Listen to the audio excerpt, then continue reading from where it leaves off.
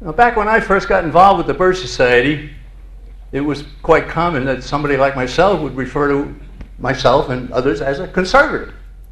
Right? Why would we say conservative? Well, there was a book called The Conservative Mind by Russell Kirk. He's really the father of modern conservatism, and he wrote his book in 1942. Then there was Barry Goldwater, who was known as Mr. Conservative. He wrote The Conscience of a Conservative in 1960, and it propelled him toward the nomination in 1964, which of course wasn't successful, but did help to bring a lot more people into an awareness. Right? Then we saw the great Senator Robert Taft from Ohio, known and widely respected as Mr. Republican, and he was what you'd call the non-interventionist leader of the 1940s and the 1950s. He was also the precise opposite of a neoconservative. Ladies and gentlemen, thank you very much. I'm honored by your attendance and the good numbers. It's always nice to see. I want to thank Ed Clements and his crew for putting this program together, the people at the book table, and then all of you good folks who came.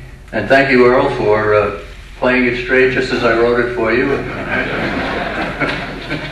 I didn't realize that there were going to be some very interesting things happen this week. And obviously, it's incumbent upon me to make at least one or two comments. You all know that they got Osama bin Laden.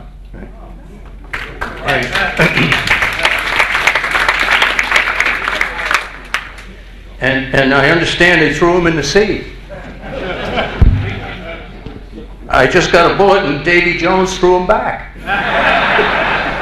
I drove over from Massachusetts, and I had an unusual thing happen when I got to the state line. They asked for my birth certificate. So I said, you want the long form or the short form? Now, you've seen this fellow Trump running around now. He's become a birther. Right? I trust him about as far as I can throw this building, but I also wanted to note that he's known as the Donald, hasn't he? Isn't he known as the Donald? Please God, don't refer to me as the John.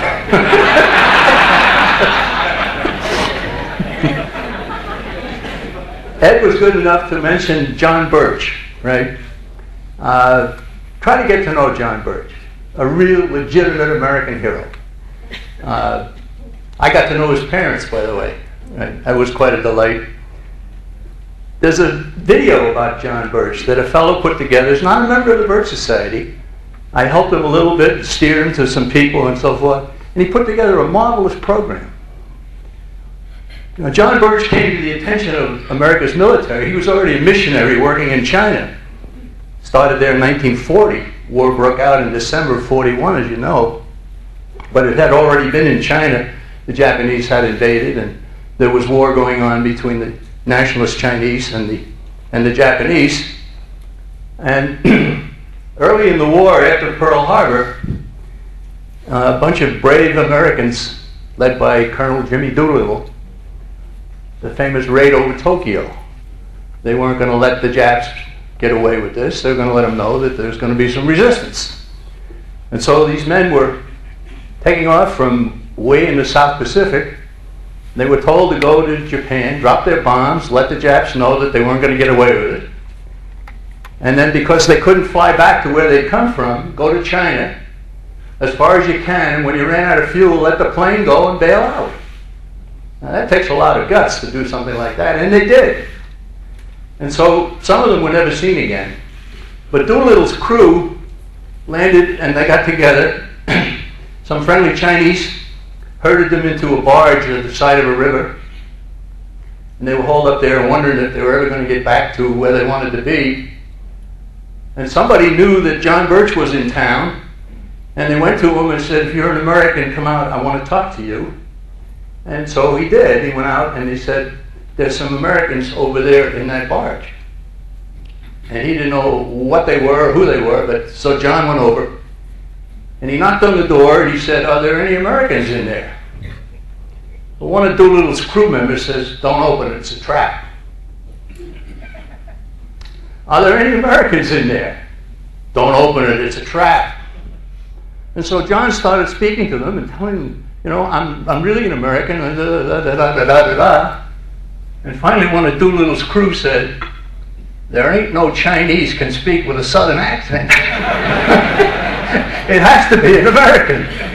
And so John did bring them out, and General Julie Doolittle told, he was colonel then, told General Clay Chennault about this marvelous American. They sent for him, they asked him to join the forces, and he said yes, he'd like to be a chaplain. And Chennault says, I don't need a chaplain, I got a chaplain. I need you. You can speak Chinese, you can live amongst the Chinese. If ever a man deserved the Congressional Medal of Honor who didn't get it, it was John Birch. But the story, it's wonderful, and it goes on and on. Now I'm going to close with a comment that a man who became a very close friend before he died recently, named Joe Sobran. Joe Sobran worked for National Review magazine for 21 years until he was betrayed by William Buckley. I won't go into details on that. But Joe finally got a copy of my book about Buckley, and he just raved about it. I wish I'd known this when I was working for that rascal. Right? So Joe's recently deceased, and I told the people who took care of his funeral that when they put together a headstone, I wanted to contribute to it, and I wanted them to put on what I considered to be Joe Sobran's most important remark. Right? Joe said at one point, when most politicians wrestle with their conscience, they win.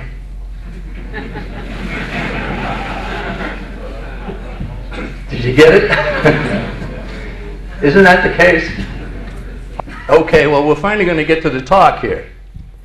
Now, we've already gone over some of this, but I'll just repeat it a little bit. What is Americanism? Well, it's very simple. Rights come from our Creator. And government's purpose is to safeguard those rights. We have limited government under the Constitution. We have commerce with all, entanglements with none.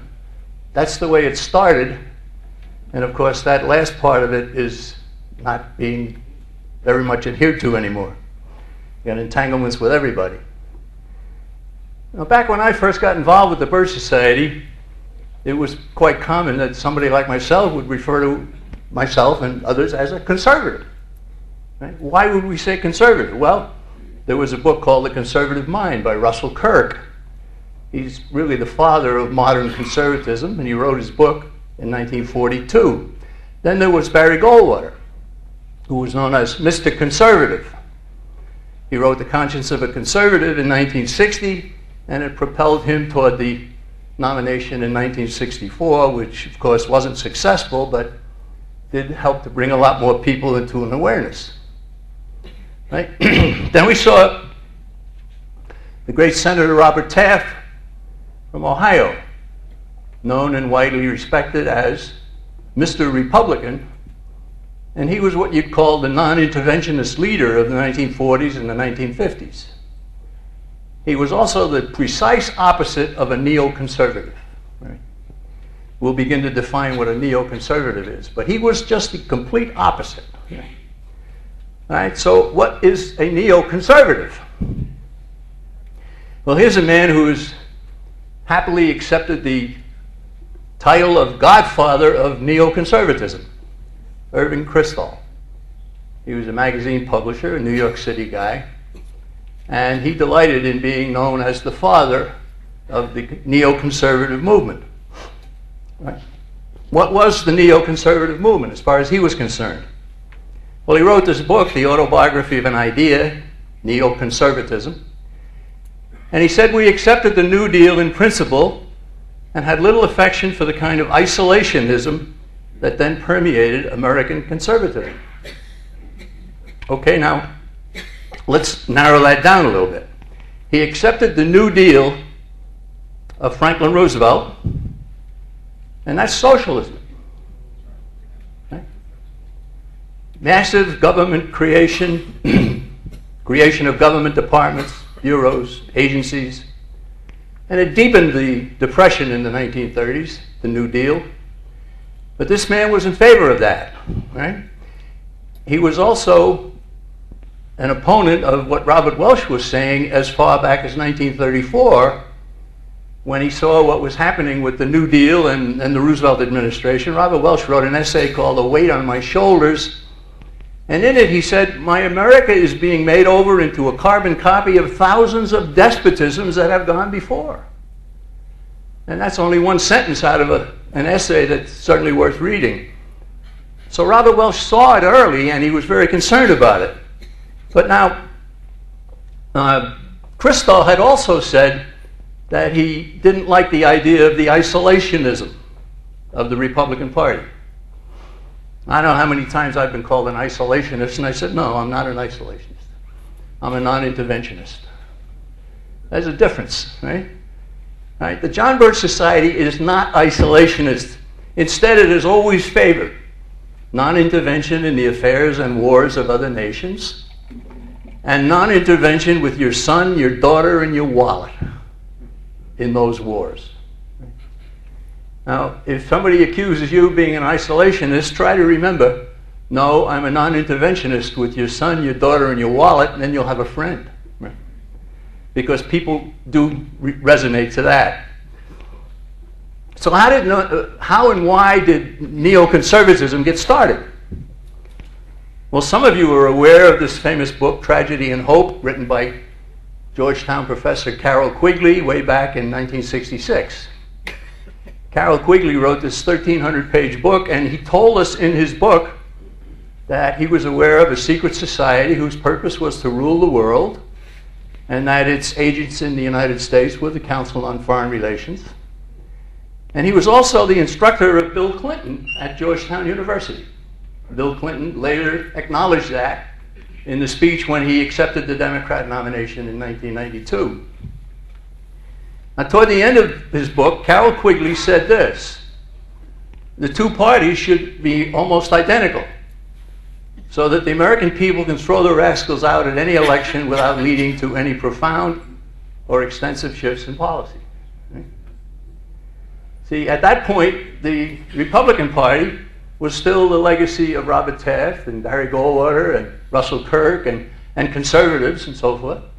And so Quigley was saying, no, we got to do away with that. We got to make the two parties identical. Now, I'm sure many of you in this audience realize that you can change from Democrat to Republican and back to Democrat and back to Republican, and there's no change. Right? So what Quigley wanted to see happen has happened. And the ones who were able to do that to the Republican Party were the neoconservatives. Kristol also said a conservative welfare state is perfectly consistent with the neoconservative perspective.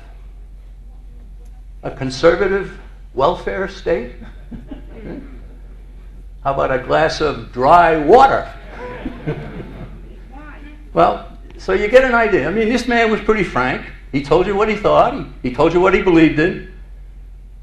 So neoconservatism turns out to be socialism at home and international foreign policy, including wars. Right? There's neoconservatism right there. And I didn't make it up. I'm taking it from him. This is what he said, and this is what others have said of the neoconservative persuasion. Now, I'm going to make a point here that may surprise some people, and it is this, that socialism is more deadly than communism. I can remember over the years thinking to myself, well, at least we're not communists. We might be going socialist, but that's not as bad as going communist. No. I've changed my attitude about that.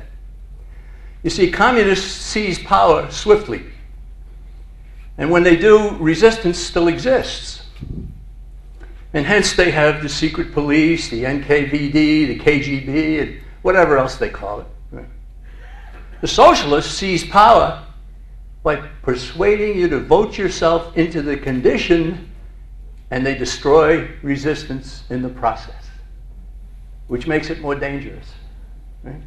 Ladies and gentlemen, that's what's happening to our country. Right? The American people are being persuaded to put on the chains of socialism. We got to stop it. Now, that is a very important point, and I want you to remember that, we're going to have an exam before you leave and you'll have to pass. So how did the neoconservatives actually get started? Well, they admit that they started in 1972. They said with the nomination of George McGovern signified that the Democratic Party was not hospitable to any degree of neoconservatism.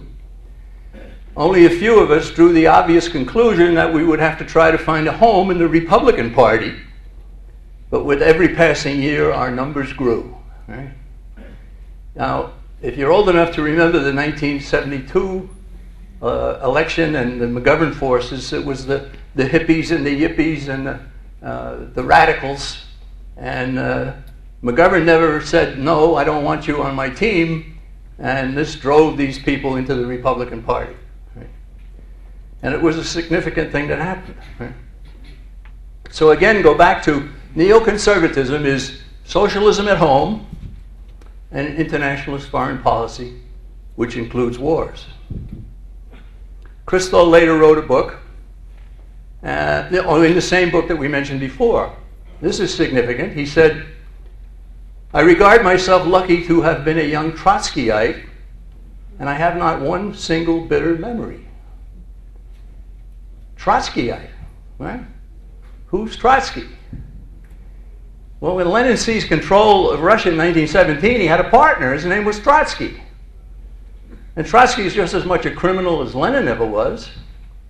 Lenin died in 1924, and then Trotsky and Stalin were teammates.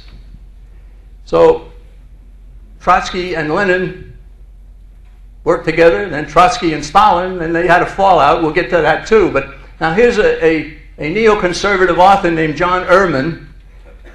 And he said the other important influence on the neoconservatives was the legacy of Trotsky. See, I'm not making this up. I'm taking this from the horse's mouth, from these neoconservatives themselves. In the framework of international communism, the Trotskyites were rabid internationalists rather than realists or nationalists. Okay, so the neoconservative movement is socialism, internationalism, and Trotskyism. That says a lot. Here's a chart that was put together amazingly in the Washington Post. The Washington Post is a Democrat mouthpiece in the nation's capital. And the Democrat mouthpiece in the nation's capital did not like neoconservatives. So they put together this chart of all of the neoconservatives. And I don't know if you're close enough to be able to see it, but on the extreme left is Leon Trotsky.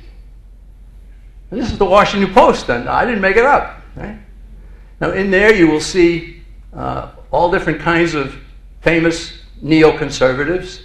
I see Jeane Kirkpatrick in there, I see Kristol, I see Podhoretz, I see Wolfowitz. Right? We could add a lot of these names. And here's the Washington Post not only agreeing, but publishing this chart, which is very instructive. Okay, so let's go back to Leon Trotsky. I already mentioned that he partnered with Lenin, seized Russia in 1917. Lenin died in 1924, and he partnered with Stalin. He had a falling out with Stalin. He was exiled by Stalin in 1927, and he fled to Austria for a while, and then he went someplace else. And he ended up in Mexico, where he was slain by one of Stalin's agents with an axe through his head. Trotsky never ceased working for total government. He just didn't get along with Stalin. Now, here's a man that some of you may remember. I think he was a governor here for a while, wasn't he? This is something that I would not probably use in a speech if I wasn't in New York State. But way back in the 30s, when Rockefeller Center was being built, young Nelson was given a job by the family to adorn the Rockefeller Center with murals. Well, who did he select to put up the murals? A Mexican communist named Diego Rivera.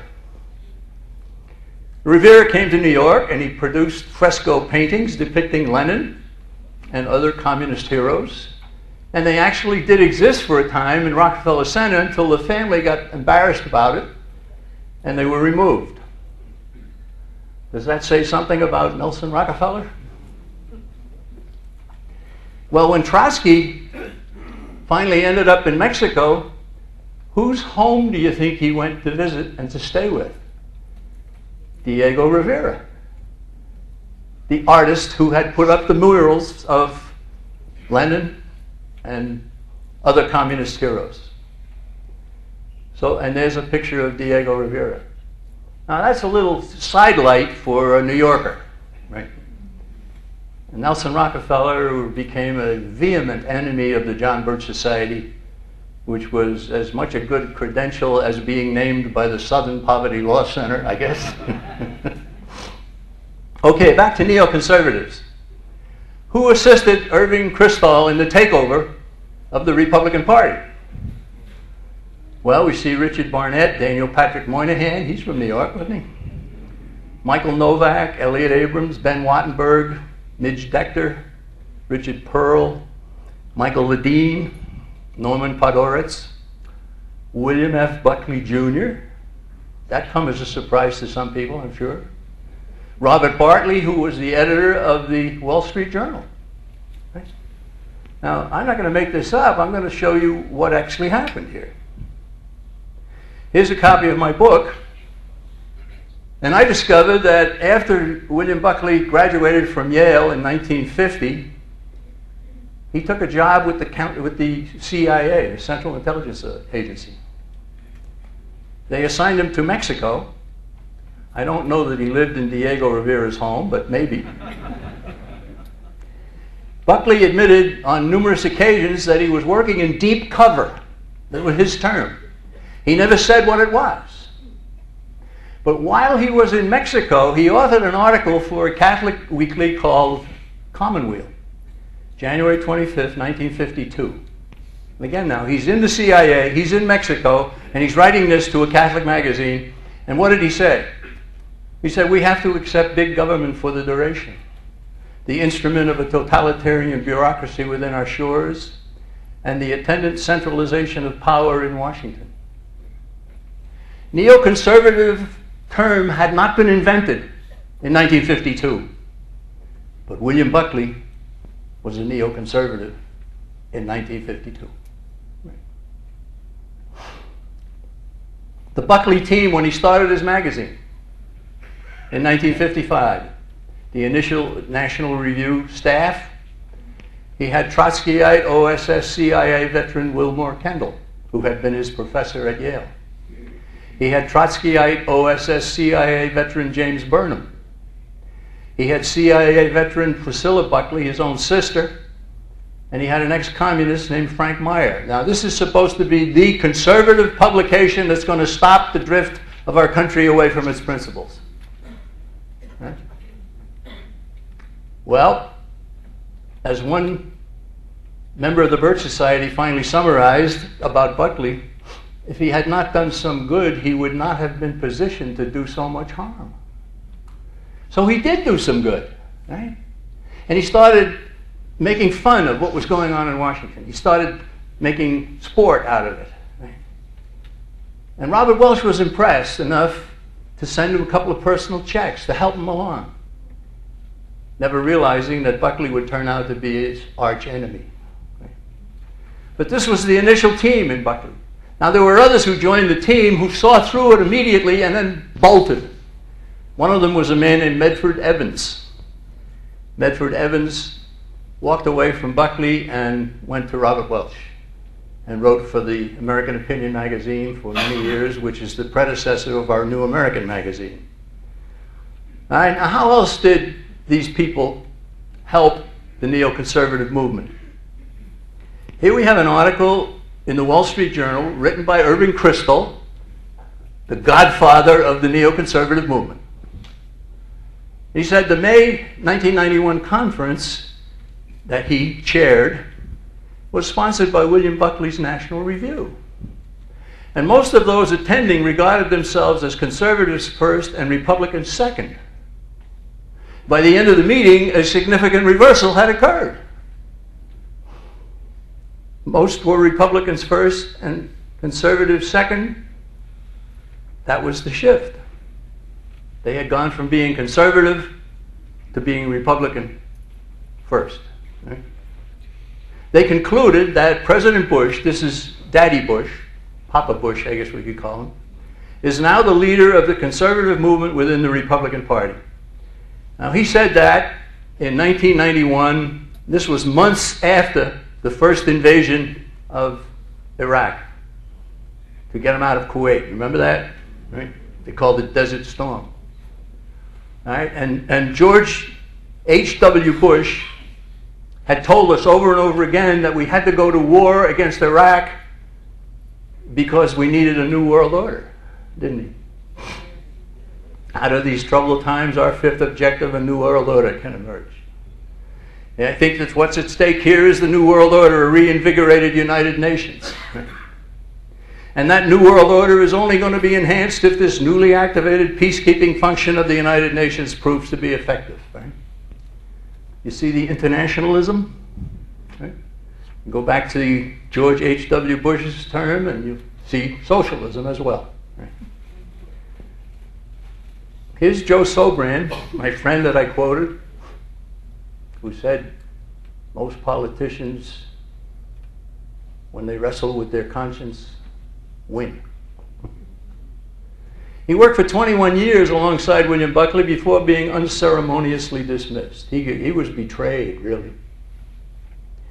Before he died, he expressed great enthusiasm for my book, Pied Piper for the Establishment, about his former boss and close friend.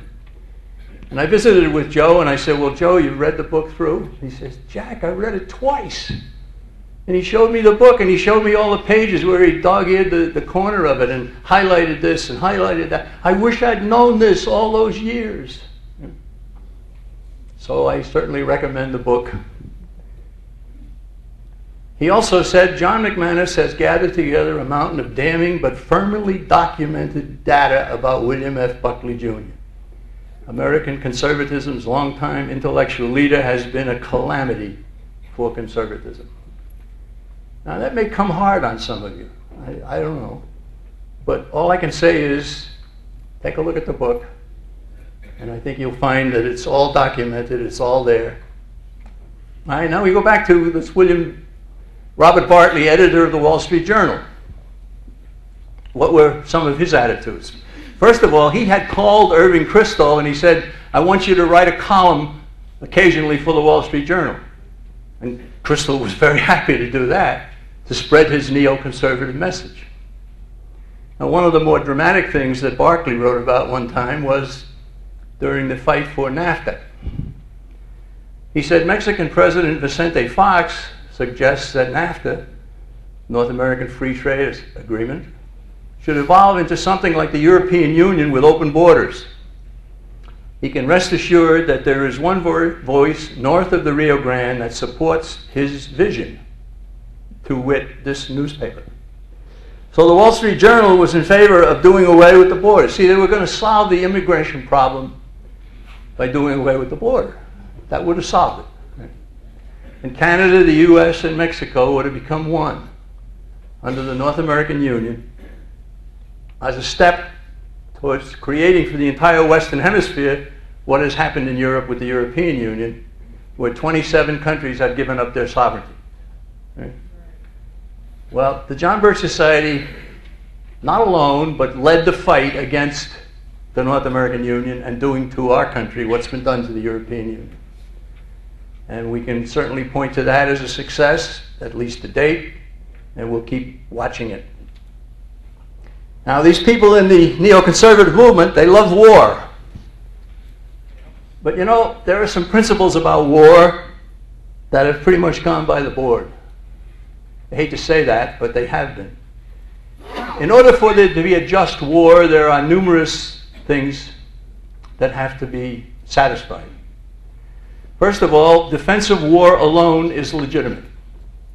That's very important. An offensive war is illegitimate. All right? Secondly, it must be formally declared by the proper authority. We used to have that in our country. Third, there has to be a just cause and the right intention. Fourth, the last resort, after all else has failed, negotiations, all kinds of meetings, get-togethers and so forth, there's no way of stopping what they are doing to us, okay, then we have to take up arms and defend ourselves. That's a just war. It has to have limited and unchanging objectives. Now you may recall that we started off the war in Iraq because it was something and then it became something else. Look at what happened in Afghanistan. Right? It's now a war to pacify the nation, right? And to have them adopt America's ways. Who are we to tell them that they should do what we want them to do? No, no. All right? Sixth is a proportionate means. No unlimited war. You may recall that Roosevelt demanded unconditional surrender from Germany and Japan. Not needed. Not needed. And finally, non-combatants must have immunity. Maybe you know about the firebombing of Dresden by our side. Terrible crime. All kinds of civilians were killed. You may know about the dropping of the A-bomb on Nagasaki and then Hiroshima. Was it first Hiroshima and then Nagasaki? What you probably don't know is that the Japanese tried to surrender in January of 1945. And they presented an entire proposal for peace to General MacArthur, who read it over carefully and sent it on immediately to Washington. And Roosevelt put it in the bottom drawer, went to Yalta, sold out Eastern Europe, some parts of Asia. And we dropped the bombs. And finally, the Japanese were permitted to surrender in August, and the terms were exactly what they had offered in January, which means that Iwo Jima didn't have to happen, Okinawa didn't have to happen, the firebombing of Japanese cities didn't have to happen, and the dropping of the A-bombs. I wrote an article about that, and I've been contacted by researchers from some universities around the country. It showed up on Google, I guess. And they wanted to know if I could supply a little more information. I said, well, what is it you want? I think I told you everything I know in the article. The article is conclusive, unfortunately. So there's a just war. All right, now, the wars that we're involved in right now, do they fit this pattern of just war? No way. No way. There's another term that you'll see occasionally, and that's preemptive war, and that's the type of war that's not defensive. It's an act of aggression. You started, right? We started a war against Saddam Hussein twice. I'm no fan of Saddam Hussein, right? I do know this, though, that there was a sizable Christian population in Baghdad, maybe 1.5 million, 2 million people.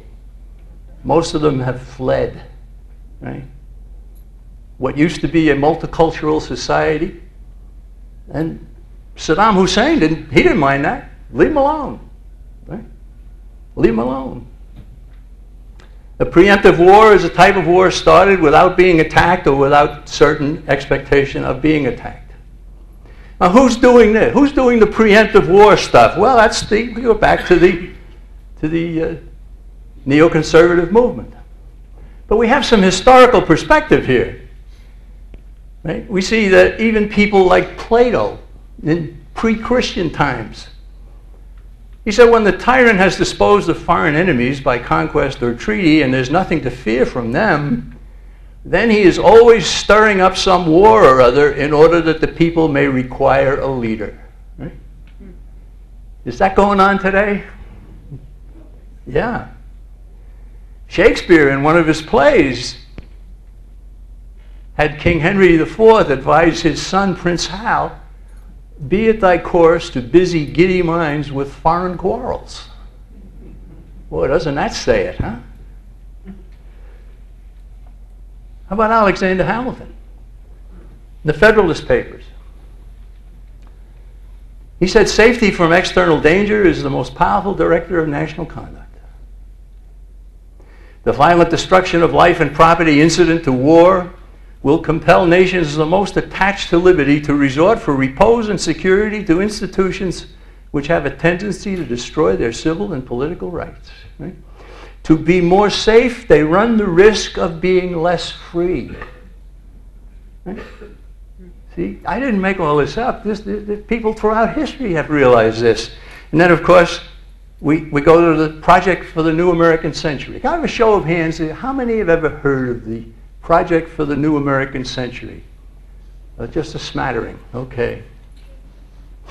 Project for the New American Century. This was formed after the election in 1992 when George H.W. Bush, the older Bush, was beaten. And his top assistants, Dick Cheney, Donald Rumsfeld, Paul Wolfowitz, had already decided, after having engineered the first attack on Saddam Hussein, they wanted to do it again. Right? But they weren't able to do that because Papa Bush lost the election to Bill Clinton. Courtesy of Ross Perot, by the way. Okay, so the Project of the New American Century was formed during the Clinton administration by these people. And they said that we must use U.S. power to meet global responsibilities. No, we don't have global responsibilities. We have responsibilities to the American people. Right? What is the purpose of our military force? It's to protect the lives, liberty, and property of the people who pay the bills for it. That's all. Not to meet global responsibilities. Right? Well, the Project for the New American Century said, strengthen ties to allies, challenge regimes hostile to our values. Challenge regimes hostile to our values. That's preemptive wars. Insist on political and economic freedom abroad. In other words, force others to adopt our ways instead of persuading them that this would be a better thing to do. Force them. Insist. And then extend an international order, world government. This was the Project for the New American Century, 1997. All right, now who were the people? Project for the New American Century signatories: Dick Cheney, Donald Rumsfeld, Elliott Abrams, Paul Wolfowitz, Jeb Bush, the younger of the brothers, Midge Decter, Steve Forbes, Norman Podhoretz, William Bennett, Dan Quayle, Frank Gaffney. These are people that signed on to this Project for the New American Century. This was a neoconservative triumph of immense proportions. So, the path to war. Rumsfeld, Cheney, and Wolfowitz wanted Bush 1 to invade Iraq again in 1992. I already mentioned that. So out of office in 93, they formed the PNAC. They petitioned Clinton and Gingrich, who was then Speaker of the House, to invade Iraq. Well, Clinton got himself tied up with some personal matters. Wasn't able to do it. But they came back in office with Bush 2 in the year 2001, after the long, drawn-out election results, right? Remember the hanging chads and all that stuff, right? All right? They urged the invasion of Iraq before 9/11. They had it all ready to go. They were looking for an excuse. After 9/11, they had their excuse. And what they were doing is what Rahm Emanuel said, a crisis is a terrible thing to waste. The crisis was 9/11.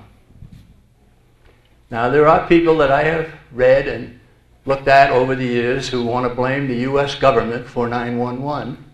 And the John Birch Society has never adopted that view. If anybody could prove it, we would say it. Nobody's proven it to us. But there are some people with some very extreme and loud voices. We don't buy it. Right? Now, here's a book was written by a man named Robert Higgs, Crisis and Leviathan, Critical Episodes in the Growth of American Government. And he made the point that 20th century national emergencies, mainly wars, depressions, and labor disturbances, have prompted federal officials to take over previously private rights and activities. Who was it that were doing this? It was the neoconservatives. So George W. Bush became president in 2001. He selected neocons Cheney and Rumsfeld as his topmost assistants. He obtained authorization to invade Afghanistan and Iraq from the Constitution of the United States. No. From the United Nations. He started forcing U.S. values on other peoples and other nations. More socialism at home, steadily escalating indebtedness, right? Sometimes people want to say that Barack Obama is horrible. He's got us up to $13 trillion of indebtedness. Well, this man brought us to 12. Right? It's like what Carol Quigley said, 1966. The two parties should be the same so that we can throw the rascals out at any occasion and not have any change. Right? Ed Clements has already mentioned the New American article that I wrote called Neocon Control. A lot of what I've talked about here is in that article. But at the annual CPAC convention held in Washington every year, they gave the Defender of the Constitution Award to Donald Rumsfeld.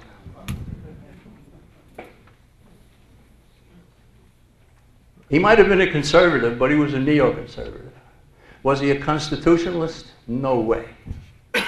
He's a neocon, not a conservative.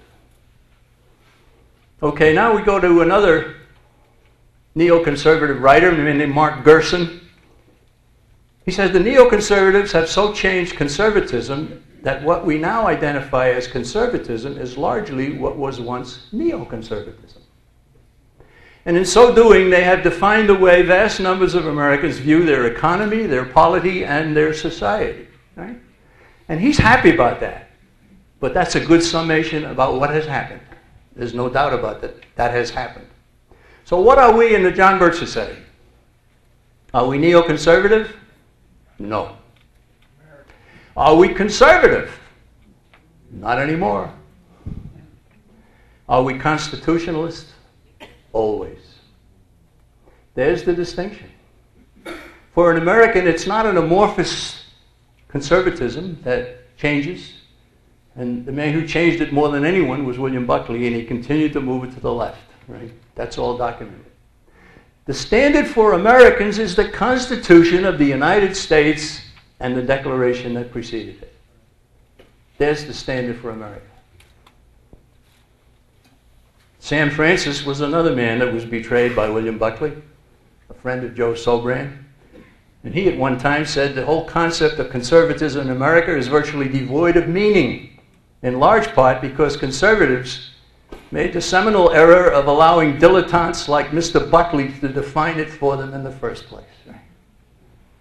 Absolutely right on target. He said that in 1993. He's passed away too. Now what are some neoconservative publications? Well, commentary, and I would guess people in this room don't know most of these publications. The public interest was Crystal's magazine, Irving Kristol, but that was pre-2005 and it went out of business. The national interest was then started, not just the public interest.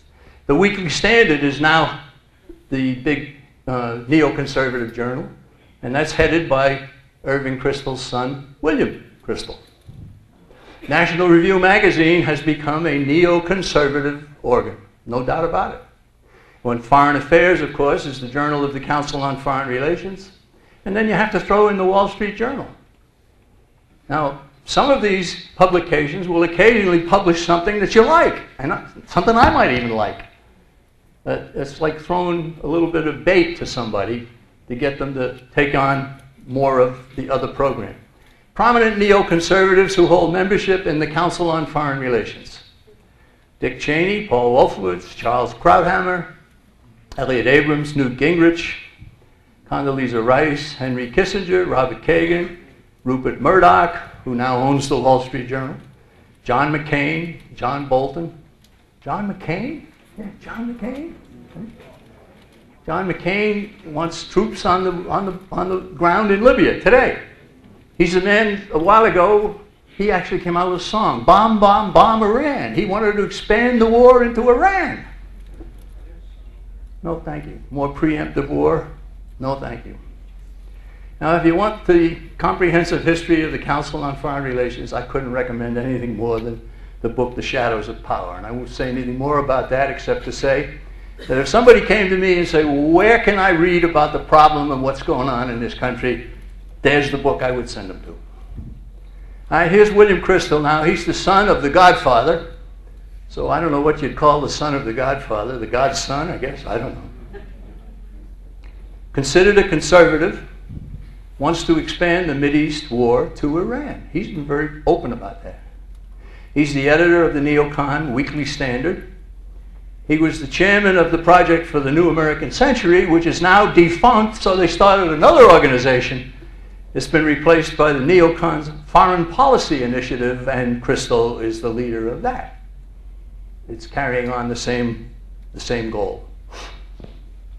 Well, here's a man that some of you probably know or have heard about, Ron Paul, congressman from Texas. Yeah.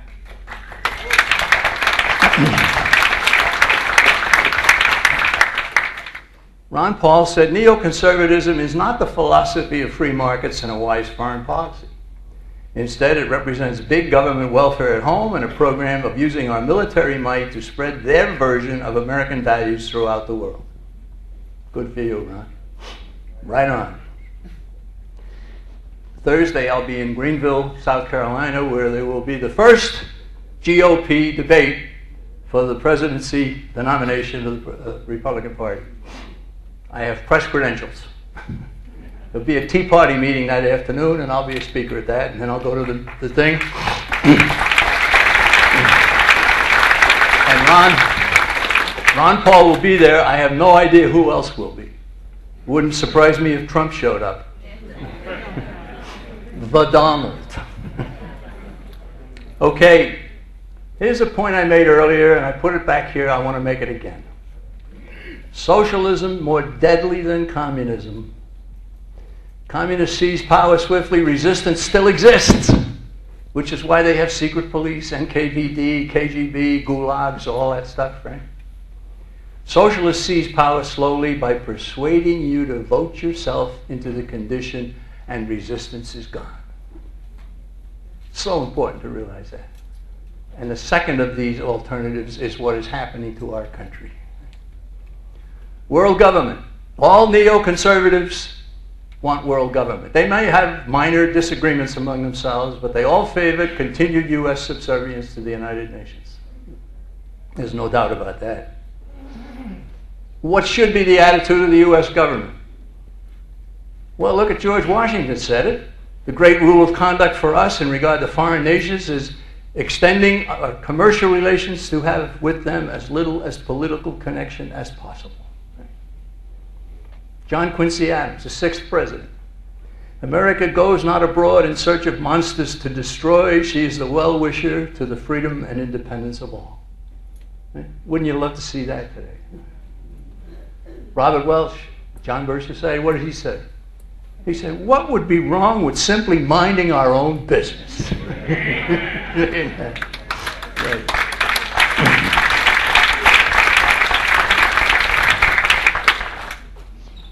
Ron Paul, who's become quite a good friend, personally and organizationally. The John Birch Society is a great patriotic organization featuring an education program solidly based on constitutional principles. Right? Thank you, Ron. You're right. We are based on solid constitutional principles.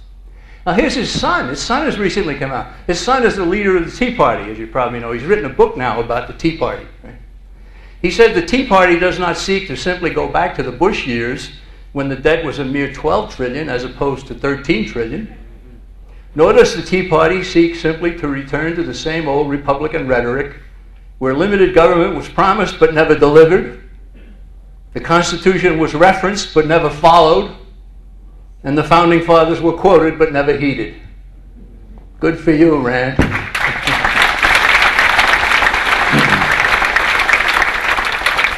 I've gotten to know him a little bit too. I've spoken on programs with him before he became a senator. I wonder if he'd still want me around. I don't know. Okay, enough of the problem, folks. What's the solution? What do? The quote there in yellow is by a man named John McManus. We take our country back through the House of Representatives. Do not expect to steal the presidency. Okay? Why do I say that? Because Article 1, Section 7 of the Constitution says, all bills for raising revenue shall originate in the House of Representatives. The power of the purse is in the House. If the House of Representatives will not initiate a bill to fund a foreign war, or the Department of Education, housing, transportation, medicine, health, you name it, that's it. You see the power of the purse, right? They could even stop foreign aid. Imagine that. I went to a fourth grader recently and I said, if you're heavily in debt, should you give away money? He said, no, of course not. I said, how would you like to run for Congress?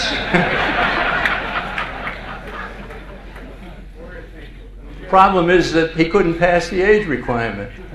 He could pass the good sense requirement. Imagine, we give away money. The United States right now is the most heavily indebted nation in the history of mankind. They admit to close to $14 trillion of indebtedness. Ladies and gentlemen, if you added it all up, you're close to $200 trillion. The John Birch Society offers rock-solid information. Now, there are other groups that put out good information. They stop there. We have 5 decades of experience. Nobody else has that. We have a sorely needed national organization. And I can't stress that more. Organization is so key. See, if the John Birch Society says, hey, look, they want to merge Canada, the U.S., and Mexico. We got to alert our people, right? And just like that, we got people in every state in the Union alerting others about this possible North American Union. Who else can do that?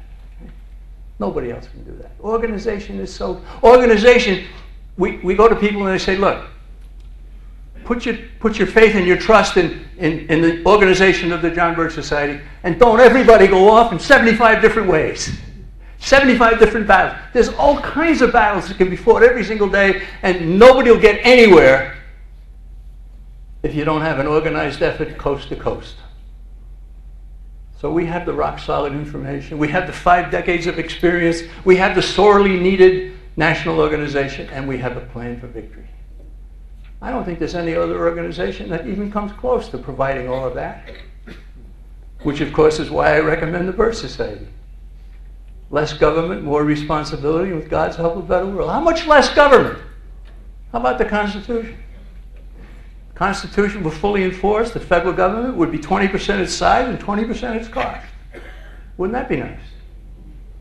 And I was in Montana not long ago, and I said that during a speech, and a guy came up to me, and he must have been this big, and he looked down at me, and he said, you said 20%, how about 5? I said, okay. Okay. More responsibility? Where do we go to find out that? How about the 10 Commandments? Most of which are being violated. Not only by individuals, but by our governments.